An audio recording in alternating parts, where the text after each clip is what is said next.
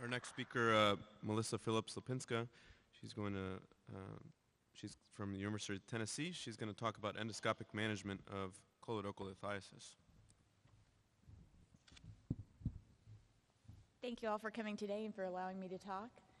I'm taking a slightly different perspective than the speakers who have come before me, and that is that I am a surgeon trained in ERCP as well as performing the laparoscopic and open common bile duct explorations. And because of that, I wanted to share with you the endoscopic side of things and kind of how that works as a step in the algorithm that I use for the management of these patients.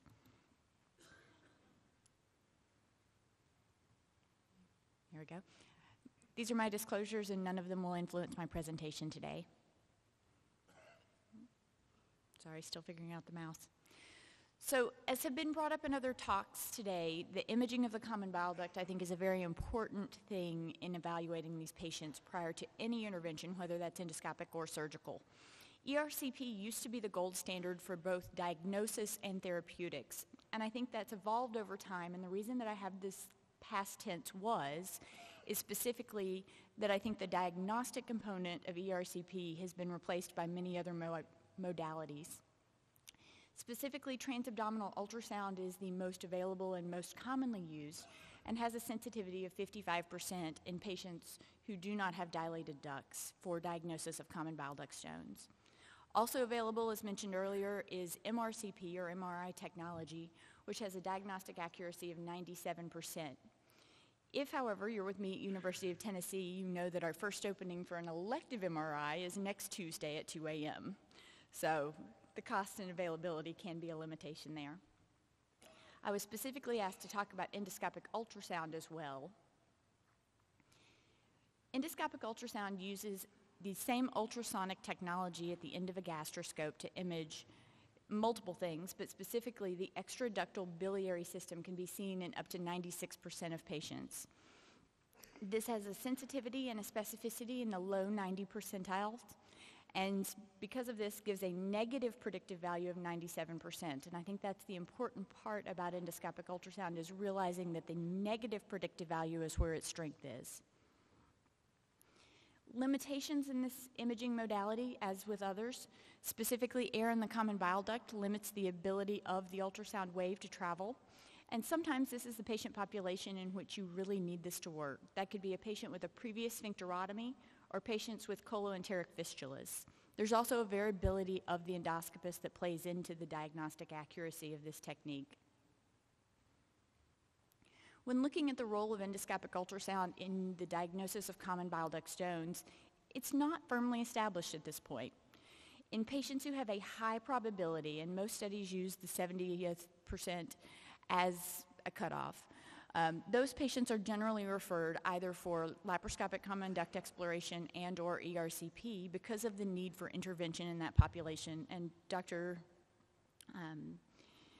Nathanson in the last talk showed a beautiful differentiation on the points to help with that. In terms of the endoscopic ultrasound benefit, these are great for patients who have undergone a previously unsuccessful ERCP, patients who have a high risk of pancreatitis, specifically your idiopathic pancreatitis patients without a clear biliary source, and patients in whom radiation exposure carries higher risk because, again, the negative predictive value of an EUS may save them that future procedure. In terms of the high risk, you saw a nice slide earlier specifically looking at abdominal pain, elevated bilirubin, amylase, lipase, and this basically just reconfirms those standard factors. It has been reported that an endoscopic ultrasound followed by an EUS-guided ERCP may be the way to go, especially if you're looking at patients in the preoperative setting. Specifically in that setting, the patients are under anesthesia for their endoscopic ultrasound. They're located in the GI lab. It does not have the cost of an additional procedure, just the length of time associated with the additional ERCP. Using an EUS-guided ERCP as compared to performing just the ERCP for both diagnosis and potentially therapeutic intervention reduced the need for ERCP by 67%. It also reduced the risk of complication rates, including pancreatitis, between the EUS-guided ERCP and ERCP alone in that patient population. Less than 1% chance of missing stones with that combination. Again, kind of summarizing the difference between EUS and ERCP, EUS is better, presuming that you do not have a diagnostic ultrasound or MRCP showing your common duct stones, than ERCP in the low-risk patient population. Specifically, ERCP carries a complication rate between 3 and 7%, and that most commonly is related to pancreatitis and hemorrhage, but is also a therapeutic intervention. And ERCP, as we're transitioning to that portion of the talk, has a clearance of stones from the common bile duct, 75% in the first procedure, 95% in the second procedure. So looking at my algorithm, having all of these tools in my armamentarium, indications that I see for pre-cholecystectomy ERCP would be specifically biliary clearance in patients with acute cholangitis, especially with stones noted on imaging as the etiology behind that. Gallstone pancreatitis, because again, a lot of the time these patients are quite ill and need the supportive care of the ICU before they're able to have their cholecystectomy.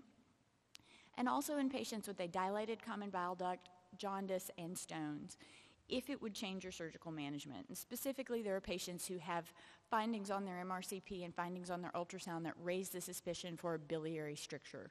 We know that stasis of bile can lead to formation of stones proximally, and if that biliary stricture would be a malignancy and this would change your management plan surgically, that's an important person on whom to evaluate this and diagnose this ahead of time. Additionally, patients who have a high likelihood of incomplete endoscopic clearance, if they are going to have an ERCP, should have this done before surgery. And the reason for this is you maintain many more options, specifically for things like a rendezvous combination endoscopic laparoscopic procedure, by knowing that you failed endoscopically first. So patients with duodenal diverticulum who have a difficult cannulation of the ampulla, people with altered gastric anatomy, your Billroth 2 reconstruction, your Roux-en-Y reconstructions, things like this are especially difficult from just a straight endoscopic perspective. And with the gastric bypass patient population and the separation of the esophageal lumen from the gastric remnant, this becomes a very important patient population to consider, and the transgastric approach does work well for that. Additionally, patients with common bile duct stones that are greater than 1 centimeter in size, as many of these patients, instead of just a standard lap chole, may actually need a choledochal duodenal bypass. Also, patients who are high operative risk and may not be good candidates for the lap chole may still need temporization with an ERCP. And then finally, and this was a very tricky slide for me to put in here because I do think that this is a controversial issue, but hospitals where common bile duct exploration is not a, quote, good choice, whether that's lack of comfort and experience, whether that's lack of equipment and facilities, this concept applies in the pre and post-surgery setting, and I do think that any surgeon can learn to do this if they would like to learn to do this, but people who have not learned it can't offer that as a treatment step. Again, relative contraindications for the endoscopic approach, specifically ERCP, altered anatomy, specifically that Roux-en-Y anatomy that we talked about.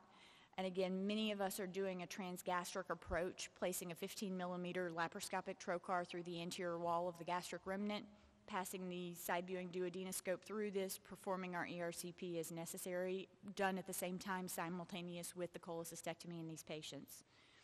Again, large stones that wouldn't pass, most likely despite sphincterotomy, again, maybe requiring a bypass, and pregnancy because of the radiation exposure component. And again, just for the plug of the ERCP indications, other things that do often come up in patients presenting with jaundice, palliation of biliary obstruction, either unknown etiology or pancreatitis, treatment of common duct strictures, benign or malignant, will often depend on which type of stent and what types of intervention you will perform there, but allows for tissue sampling and diagnosis of the etiology of the stricture, aiding in postoperative biliary leaks, and again, sphincter of OD dysfunction treatment. When we look at the basic steps of the ERCP, it starts with cannulation of the common bile duct and performing the cholangiogram. Often this will confirm expected pathology based on what your pre-op indications are for performing this test, whether that's ultrasound, MRCP, or intraoperative cholangiogram driven in terms of the expectation, and then considering different options for treatment. The endoscopic biliary sphincterotomy is often the first step after cannulation in your cholangiogram because this will allow for often decompression of the common bile duct, particularly if it's due to an ampullary stricture or a distal stone. The end of the autotome, which is a device used to cannulate the sphincter, has a pull wire connected to electrocautery that can be used similar to in the operating room with the Bovie function to perform the sphincterotomy of the sphincter of Oddi over the common bile duct, opening this area and allowing for decompression. If this does not decompress the bile duct spontaneously, it also allows for the introduction of larger working instruments as well as the extraction of larger stones now that you don't have a flow resistance at this location. In terms of stone extraction, the most common extractive technique is a balloon biliary extraction as shown in the lower photo. This includes putting up a balloon above the lowest stone. Again, if there are multiple stones, you'd like to remove them in a sequential fashion stepwise as compared to impacting them into the ampulla, and sweeping down the stone into the lumen of the bowel, allowing it to pass spontaneously. Again, the similar baskets that you saw in Les's videos earlier are often used endoscopically as compared to in the standard bile duct exploration technique. Endoscopic stenting is also an important thing to consider. If you remember from the earlier slide, we have a 75% chance of clearing the stone on our first attempt, 95% on the second. This is our temporization option. These are commonly a plastic stent. They're placed up into the common bile duct, and they work to soften and slowly mechanically lithotripsy through that stone over time, allowing for the second repeat ERCP performed 4 to 6 weeks later to allow for complete extraction. I was also asked to address the complications, and there are many complications associated with all endoscopic procedures, specifically those that are generally related to the procedure as compared to those that are specific for the ERCP. Most common is desaturation, medication reactions, and perforation of the endoscope being a very rare but dreaded complication. Specific to ERCP is a 2% risk for bleeding. This is most commonly related to a sphincterotomy and the cutting of that sphincter of Oddi. Infection, and I'm going to go into this shortly in a moment in more detail. Pancreatitis, ranging from 3 to 5% and doubling if a sphincterotomy is performed. Retroperitoneal and duodenal perforation, and a very small mortality rate. Ascending cholangitis is the most common infectious complication related to ERCP. This ranges anywhere from 0.5% up to 10% depending on the studies in which you're evaluating.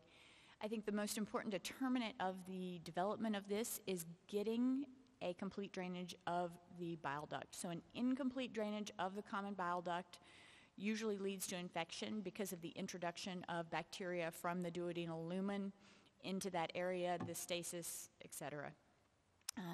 In terms of the mainstay of treatment, ductal decompression is the most important thing that you can do for these patients, and the rest is supportive care in terms of antibiotic therapy, IV fluid resuscitation, pressor use is necessary. Acute cholecystitis follows a similar pathologic development in terms of introduction of bacteria during the ERCP up into the common bile duct. And this, in combination with our lovely dense contrast that we use, leads to a poor emptying of that fluid and potentially inflammatory obstruction around the cystic duct. And again, many of the patients who are having a preoperative ERCP are going to go ahead for having a laparoscopic cholecystectomy later in time. In terms of non-patient related infectious risks, this has come up in the literature lately, and this is primarily related to contaminated equipment. Episodes of carbapenem-resistant Enterobacter, Klebsiella, and E. coli have been reported from the elevator of the duodenoscope being inadequately cleaned. And I would like to stress the importance of adherence to guidelines, particularly there's gas sterilization techniques that can be applied to this that reduce these infectious risks to patients. In terms of prevention of infection, I think definitely properly cleaned endoscopes plays into this, but also the use of sterile contrast material with the usage of the minimal amount necessary because of that osmotic factor. Specifically, the most important, in my opinion, is to obtain endoscopic decompression. If you're not able to do this endoscopically, you have to come up with another alternative, whether that's a surgical decompression, as will be talked about in many other sessions and has been this morning, or whether that's a percutaneous drainage from your interventional radiology colleagues as a temporizing measure. Additionally, antibiotic prophylaxis as compared to treatment for patients with cholangitis is important with anyone who comes in with a biliary obstruction, anyone who has poor decompression while they're waiting for a subsequent procedure for decompression, or in patients with liver transplants because of their immunocompromised status. In summary, I do think that there are many endoscopic options that do have benefit in terms of the treatment of the common bile duct, specifically with regards to the stone management. And I think that ERCP and EUS do offer wonderful adjuncts, and they should be used as an algorithmic step in the management of these patients.